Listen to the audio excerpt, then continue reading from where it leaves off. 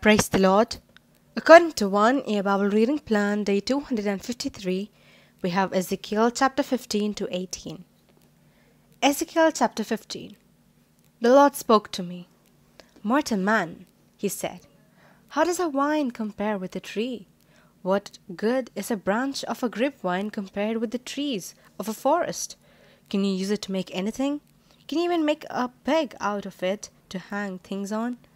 It is only good for building fire, and when the ends are burned up and the middle is charred, can you make anything out of it? It was useless even before it was burnt.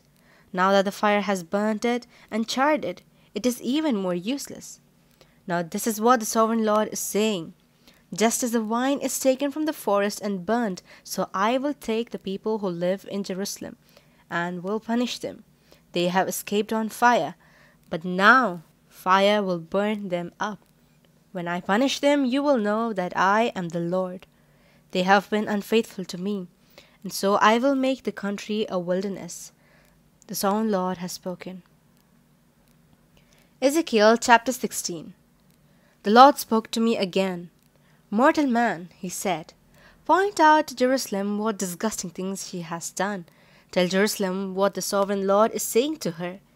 You were born in the land of Canaan. Your father was an Amorite, and your mother was a Hittite. When you were born, no one cut your umbilical cord or washed you or rubbed you with salt or wrapped you in clothes. No one took enough pity on you to do anything of these things for yourself. When you were born, no one loved you. You were thrown out in an open field. Then I passed by and saw you squirming in your own blood. You were covered with blood, but I wouldn't let you die. I made you grow like a healthy plant. You grew strong and tall and became a young woman. Your breasts were well formed, and your hair had grown, but you were naked. As I passed by again, I saw that time that had come for you to fall in love. I covered your naked body with my coat and promised to love you. Yes, I made a marriage covenant with you, and you became mine. This is what the sovereign Lord says. Then I took water and washed the blood off you. I rubbed olive oil on your skin. I dressed you in embroidered gowns and gave you shoes of the best leather, a linen headband, and a silk cloak. I put jewels on you, bracelets and necklaces. I gave you a nose ring and earrings, and a beautiful crown to wear. You had ornaments of gold and silver, and you always wore clothes of embroidered linen and silk. You ate bread made from the best flour, and had honey and olive oil to eat. Your beauty was dazzling, and you became a queen. You became famous in every nation of your perfect beauty, because I was the one who made you so lovely. This is what the sovereign Lord says. But you took advantage of your beauty and fame to sleep with everyone who came along. You used some of your clothes to decorate your places of worship, and just like a prostitute, you gave yourself to everyone. You took the silver and gold jewelry that I have given you, used it to make male images, and committed adultery with them. You took the embroidered clothes I gave you and put them on the images, and you offered to the images the olive oil and incense I had given you. I gave you food, the best flour, olive oil, and honey, but you offered it as a sacrifice to win the favor of idols. This is what the sovereign Lord says. Then you took the sons and the daughters you had borne me and offered them as sacrifices to idols. Wasn't it bad enough to be unfaithful to me without taking my children and sacrificing them to idols? During your disgusting life as a prostitute, you never once remembered your childhood, when you were naked, swimming in your own blood. The sovereign Lord said, you are doomed. Doomed. You did all that evil, and then by the side of every road you built places to worship idols and practice prostitution. You dragged your beauty through the mud. You offered yourself to everyone who came by, and you were more of a prostitute every day. You let your lustful neighbors, the Egyptians, go to bed with you, and you used your prostitution to make me angry. And now I have raised my hand to punish you and to take away your share of my blessing. I have handed you over to the Philistines. You hate you and are disgusted with your immoral actions. Because you were not satisfied by the others, you went running after the Assyrians. You were their prostitute, but they didn't satisfy you either. You were also prostitute for the Babylonians, the nation of merchants, but they didn't satisfy you either. This is what the sovereign Lord is saying. You have done all this like a shameless prostitute. On every street you built places to worship idols and practice prostitution. But you are not out for money like a common prostitute. You are like a woman who commits adultery with strangers instead of loving her husband. A prostitute is paid, but you gave your presents to all your lovers and bribed them to come from everywhere to sleep with you. You are a special kind of prostitute. No one forced you to become one. You didn't get paid, you paid them. Yes, you are different. Now then, Jerusalem, you are. Hear what the Lord is saying. This is what the sovereign Lord says. You stripped off your clothes, and like a prostitute, you gave yourself to your lovers and all your disgusting idols.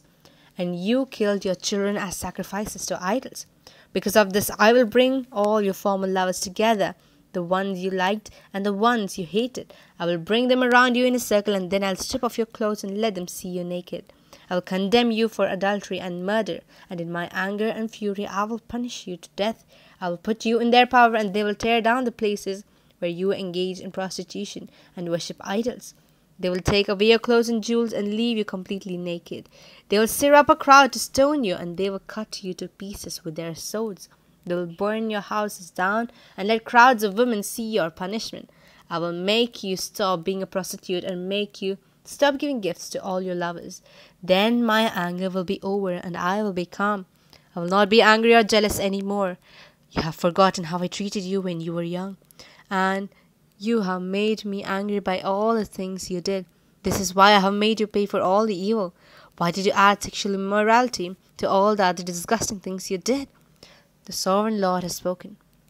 The Lord said, people will use this proverb about you, Jerusalem, like a mother like the daughter, and you are your mother's daughter. She detested her husband and her children. You are like your sisters who hated their husbands and their children. You and your sisters' cities had a Hittite mother and an Amorite father. Your older sister with her villages in Samaria in the north. Your younger sister with her villages in the Sodom in the south. Were you satisfied to follow in their footsteps and copy their disgusting actions?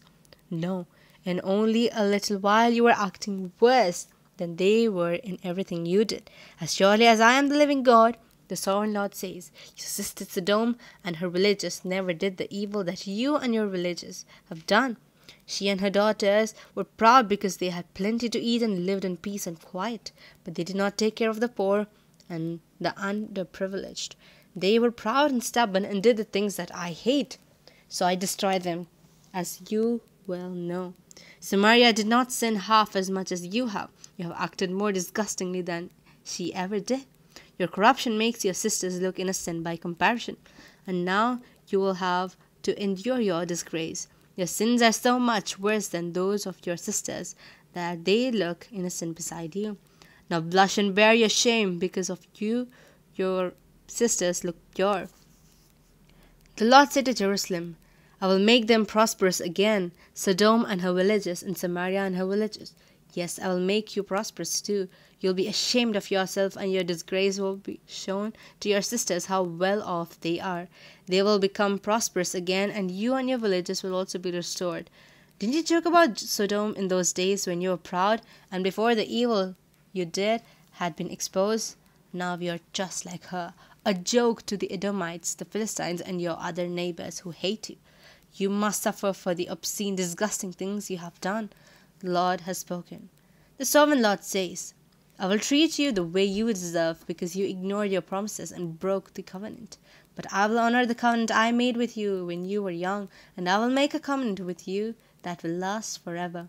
You'll remember how you've acted and be ashamed of it when you get your older sister and your younger sister back. I will let them be like daughters to you, even though this was not part of my covenant with you. I will renew my covenant with you, and you will know that I am the Lord. I will forgive all the wrongs you have done, but you will remember them and be too ashamed to open your mouth. The sovereign Lord has spoken. Ezekiel chapter 17. The Lord spoke to me.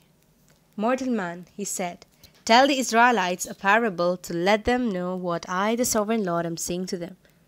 There was a giant eagle with beautiful feathers and huge wings spread wide. He flew to the Lebanon mountains and broke off the tip of the cedar tree, which he carried to a land of commerce and placed it in a city of merchants. Then he took a young plant from the land of Israel and planted it in a fertile field where there was always water to make it grow. The plant sprouted and became a low, wide-spreading grapevine. The branches grew upward toward the eagle, and the roots deep. The vine was covered with branches and leaves. There was another giant eagle with huge wings and thick plumage. And now the vine sent its roots towards him and turned its leaves towards him, in the hope that he would give it more water than there was in the garden where it was growing. But the vine had already been planted in a fertile, well-watered field so that it could grow leaves and bear grapes and be a magnificent vine. So I, the sovereign Lord, asked, will this vine live and grow? Won't the first eagle pull it up by its roots and pull off the grapes and break off the branches and let them wither? It will not take much strength or a mighty nation to pull it up. Yes, it is planted, but will it grow? Won't it be withered when the east wind strikes it? Won't it wither there where it is growing? The Lord said to me, ask these rebels if they know what the parable means. Tell them that the king of Babylonia came to Jerusalem and took the king of his officials back with him to Babylonia. He took one of the king's family and made a treaty with him and made him swear to be loyal. He took important men as hostages to keep the nation from rising again and to make sure that the treaty would be kept. But the king of Judah rebelled and sent agents to Egypt to get horses and a large army. Will he succeed? Can he get away with that? He cannot break the treaty and go unpunished. As surely as I am the living God, says the sovereign Lord, this king will die in Babylonia because he broke his oath and the treaty he had made with the king of Babylonia, who put him on the throne. Even the powerful army of the king of Egypt will not be able to help him fight when the Babylonians build earthworks and dig trenches in order to kill many people. He broke his oath and the treaty he had made, did all these things, and now he will not escape. The sovereign Lord says, as surely as I am the living God, I will punish him for breaking the treaty which he swore in my name to keep. I will spread out a hunter's net and catch him in it. I will take him to Babylonia and punish him there, because he was unfaithful to me. His best soldiers will be killed in battle, and the survivors will be scattered in every direction. Then you know that I, the Lord, have spoken. This is what the sovereign Lord says.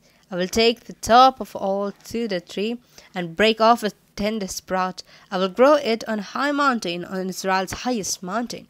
It will grow branches and bear seed and become a magnificent cedar. Birds of every kind will live there and find shelter in its shade.